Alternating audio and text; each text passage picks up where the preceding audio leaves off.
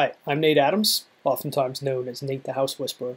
And if you're here watching this, somebody told you about something called the comprehensive planning process, and you are wondering what the heck that is. So I wanted to make a video walking through what this is. So this is the planning that needs to be done to be able to solve really complex problems in your house. So we have to slow down and think our way through it and figure out how we're going to do things. And there is unfortunately no cookie cutter way to do that. It's individual to you and your house and your budget. So let's go through what this looks like. So for starters, you should have already been through the comfort consult. The goal of the comfort consult is to figure out these three circles of the Venn diagram. So what are your goals? And then you should have ranked those. What does your house need? So how leaky it is, ballpark idea on R values, and then what HVAC that you have now. So trying to understand what the house has, what it needs, but it's only the first glance that we really do at the comfort consult. And then the third piece of the puzzle is your budget. The budget largely determines what a project looks like, because these complicated projects, there's literally millions of permutations. So the comfort consult helps narrow it down some, but there's still a pretty broad array of ways that any project could go. So we need to narrow it down some more and then start putting some real numbers on it so that we can figure out what it's actually going to look like. And in doing all of that, here's what we're trying to do. We're trying to find the sweet spot for your house. So how do we find that viable project where your goals, the needs of your house, and the budget overlap? So where do those circles cross? And this is how we like to think about things. You may have seen this. There's another version of this chart that talks about the Gulf of Disappointment and the Sea of Success. Gulf of Disappointment is what happens when you do a low-hanging fruit, quote-unquote, job where, well, we'll just do this and that'll be just as good, or it's the cheaper but just as good kind of argument. If your house needs a comprehensive planning process, the cheaper but just as good path is very unlikely to work, and perhaps you have tried it already. A lot of our clients have. That is a very frustrating way to waste the $5, $10, $15, $20,000. So we developed this process to help reduce the risk and increase the odds of success. So what we want to do is, if at the bottom here, this is work that we do or money that you spend, and these are the odds. We want to get upwards of 80% odds of success, if at all possible, within your budget. So the problem with this is that is different for every house, every set of goals, and every budget. So as a friend of mine says, he's a researcher down at Florida Solar Energy Center, he says that one size fits one. There really is only, there's no cookie cutter way to do any of these projects. We have to figure out what you want, what your house needs, and what the budget is, and try and match to that. But when we get into the more complicated projects, this takes some time and effort and thought, and we don't want to rush it because you don't want to go spend a bunch of money and then find out that you wasted it. So here's what the steps are. So the comprehensive planning process is also known as the CPP. And there are 5 basic steps to it. So the first step is the energy audit, where someone from your HVAC 2.0 contractor will come back to your house and they need to measure it, they need to take a bunch of pictures, they're looking for root causes to the problems that you want to solve, and they want to see what's feasible, because sometimes there may be one way that they'd like to do things, but when they dig into it, it's just not easily possible, or perhaps they give you an option for it, but it's much more expensive. So we're trying to figure out what that might work. So that's usually a 4 to 8 hour job. Then the next step that we do is, you won't see this, but someone from your HVAC 2.0 contractor is going to make a huge list. So typically we end up with 30 to 50 items for projects.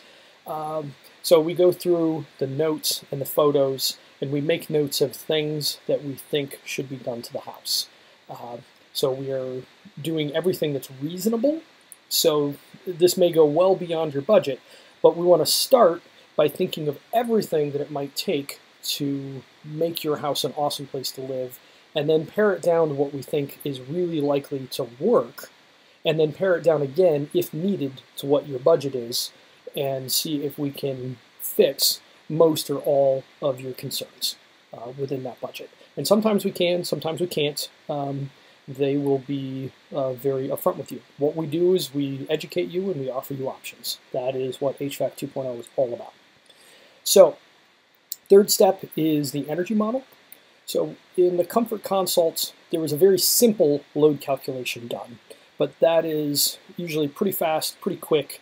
It's meant to be quick and dirty and good enough for sizing HVAC, but not necessarily good enough if you are looking to make major upgrades, because you want to understand, if you do various things to the house, what size heating and cooling equipment is the house going to need. So it's a very detailed model that gets built, and then that model can be manipulated from there, and you get much more precise load calculations so that it's you really know what piece of equipment you should get. Fourth step is to create packages. So all of those upgrades get organized into a few packages. So it could be 2, it could be 5. It's going to depend on your house and what your practitioner thinks needs to happen. And each one of those packages, if there are insulation and air sealing measures, it will get a load calculation that goes with it. And then each one of those items from the upgrades, so there's like 30 to 50 items, those will get budgets. And you'll actually get 2 budgets. You will get a budget that is basically what you're very likely to be able to get it done for, and then a lower cost if, say, there's 2 different pieces of HVAC equipment, so here's the high line, here's the medium line, something like that. Or if you are big on DIYing, they will give you what the cost would be for DIYing various things, like, say, blowing attic insulation or something like that. So that all takes some time. So this process takes anywhere between 15 and 30 hours. It depends on the house and how many people are involved and what needs to happen. So it's the cost that you were quoted is likely very heavily discounted from the normal prices, normally hourly rates. Then the last piece of it is your practitioner will come back and go over all of these packages line item by line item, and then also go through the load calculations as well. And speaking of load calculations, let's dig into that a little bit, because this can be, it's on the geeky side, but this is really important. So if you want to solve problems and you want a comfortable house, you do not want to oversize your HVAC. Right-sized HVAC runs almost all the time. It's constantly washing the house with a little bit of cool or a little bit of warm. So if you oversize, houses tend to be uncomfortable. Now the trick here is you don't want to size HVAC to where the house is today. You want to size it to where it's going. And so to do that, you need to know where the house is going, what the load calculation is likely for that. And there are a number of software tools out there, so I'm going to show you one that we have used. Your practitioner is likely to use a different one, but they all essentially do the same thing. And if you know how to work them, they can be very accurate. So, and again, each package that has a different insulation and air sealing measure in it, so different things that you're going to do to the house, every one of those packages should have a different load calculation, so you understand where you might go. So I want to just touch on this for a little bit. This is a load calculation from the program that we use. It's called Treat. Not a lot of people are going to use this, but there's a lot of numbers here, and so these take a little bit of skill to read, but they're not really that hard to figure out. But here's the important thing. So see these 5 numbers here? These are called block loads. So these do not have much in the way of fudge factor in them. Most load calculations have a fair amount of fudge factor, and you want to size aggressively, particularly if you are insulating and air sealing your house so that it is higher performance. You don't need the fudge factors. The fudge factors are in there for older, leaky houses where, I mean, what a contractor wants least is for you to call when it's 5 degrees outside and say that your house has fallen to 60 degrees, because it is likely their responsibility to come and change out your furnace to a larger one. That's what they don't want.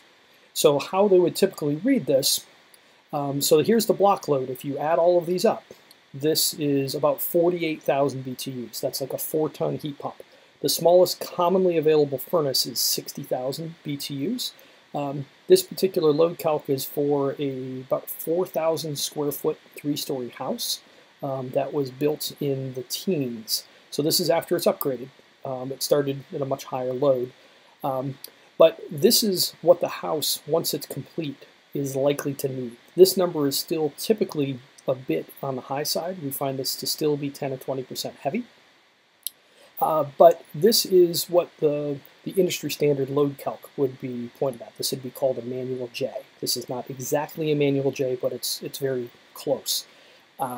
So this load calculation will say that you need 69,000 BTUs.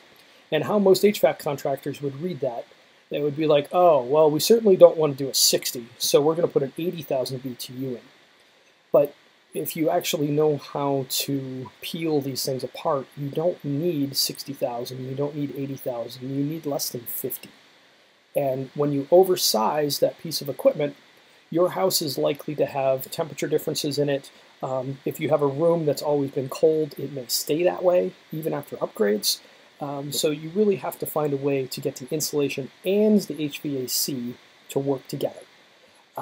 So like I said, most HVAC contractors would read this 69,000 BTU load calc and they would give you an 80,000 BTU furnace, which is the wrong piece of equipment because you have to know to pull out the fudge factors. So looking at the difference between these two here, it takes some skill to interpret these, and every program has its little strengths and weaknesses that you have to know about. We know where there's a lot of holes in this particular program, so we know when to trust it and when not to trust it. So the load calculations are very important for providing comfort, and you want to size as aggressively as possible, as small as possible, to get really nice, good, even comfort in your house. So if your house is now tight and reasonably well insulated, and it has the right size piece of equipment, the consistent feedback that we get from our practice, because this is all grown out of doing these projects. You can go look at case studies at EnergySmartOhio.com. That's our practice. You can go look at those case studies and read about what they do and what we did. And the consistent feedback that we get from clients is, I can't believe this is the same house. So if you want to feel that way, the comprehensive planning process is the path to get there.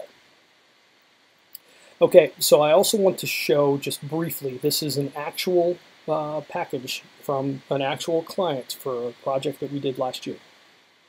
So we do multiple packages. Your practitioner is going to do multiple packages. So this is package 1. So they had a $200 per month budget. And so you can see what these columns are. Well, these first 2 items, it shows what the package is, what it involves, which is the budget. Where package 2 is sweet spot, that's where this is what we think it's going to take to really hammer home the solutions to the problems that you called about. And then the next thing we put in is the goals. So these are what we think we have a high likelihood of solving. Then there are 5 columns for each one of these line items. So you can see this is the package, and then here's the first few line items. And the line items are meant to be quite specific. So they will be tailored to your house and your needs and your goals. So the first item is air sealing. Air sealing is a tricky task that you do your best to dig into it, but oftentimes you end up needing more budget for that sort of thing. So we like to build in some extra budget for achieving that goal. This particular house was a very challenging house, and I wasn't sure that we were going to get there, so I don't normally put this high of a budget in, but I did for this one. So I've got $4,000 in for that. You got the recommendation to try an induction hot plate. This particular client doesn't absolutely love their stove, but it's an electric house, so suggested doing that. You can see there's a lighting recommendation because recessed lights can commonly be very leaky. We have to remove the attic insulation in this house, so it's gone now. we needed to figure out ventilation for one specific part of the attic, which we actually ended up not doing. We ended up finding a way to tackle that without needing ventilation. And then there's spray foam here. So this gives you kind of an idea. So you've got the work scope. So this is something that you can take to bid. The reasoning why that item is there and what it affects. A link for something to buy or something to read if you need that. And then the two costs, like I mentioned. So this is what we think we have high odds of being able to get this work done for. If you're working with your HVAC contractor, they're going to give you a bid for their own work. So you'll know that. And you may want to take that out to get bids because now you have a specification to get a bid against. So you won't get an apple, an orange, or banana. You'll get apples to apples comparisons. But most HVAC contractors are not going to do insulation work, so they are likely going to work with a sub. And so these costs in this column here are what you're likely to be able to get that job done for. But we also really like to show you what the low side might be. So maybe you are game for DIYing something. We will give you a price for DIY. Maybe you're looking at two different types of HVAC, and so maybe one piece of HVAC is $12,000 and the other is $10,000. You get an idea of what the spread is. An important note as you get this information, it is a great deal of information to take in. So the important thing is when you're reading about these packages and you're going over this, don't try to decide what you're going to do. Pretend this is monopoly money. Ignore what the numbers say and just try and understand what it's likely to take to make your house a really nice place to live. So if you focus on that, you won't hit your mental reset. And when you wait a couple of days or a week, the whole project will begin to coalesce in your mind. So it will become clear what you want to do and what needs to be done. And then you can move forward with that project. But when you get the delivery for this, don't try and decide what you're going to do. Take it from me. Worked with a number of people. Whenever somebody does that, it tends to freak them out. So just try and understand what it is. So those are the pieces of the puzzle. So again, we talked about the energy audit. We talked about listing upgrades, creating the energy model, which is what we can create the load calculations from, the more detailed ones. Creating the packages, like I just showed you with all the work scopes and all of those headings, and then returning to deliver what those plans are. And when you come out the other side of this process, you should have a very high degree of clarity of what it's going to take to make your house better and solve the problems that you want to solve, and if it's possible within the budget that you gave, or if you may need to stretch, or sometimes it doesn't. We don't need to use the entire budget. So those are the things that we're trying to do. And again, the CPP, the comprehensive planning process, it is all about finding that sweet spot where spending more money isn't necessarily helpful. So that's it. That's the comprehensive planning process. I am Nate the House Whisperer. I hope this has been illuminating, and feel free to ask some questions below. Have a great day.